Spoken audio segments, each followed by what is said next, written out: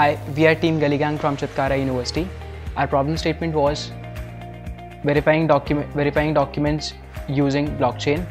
We participated in Smart India Hackathon-2019 at SKIT Coimbatore.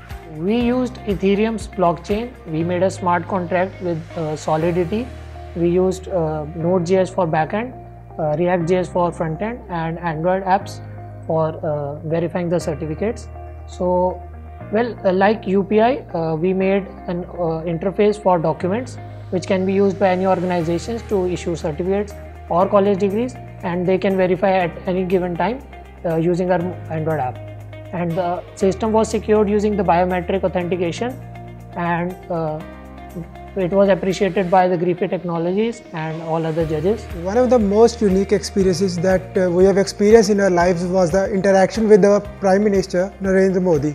He was very kind enough to talk with us, and he have discussed some of the issues that our country is facing now and how the technology advancement can help to enhance the growth of our country. So overall experience of Smart India Hackathon was amazing.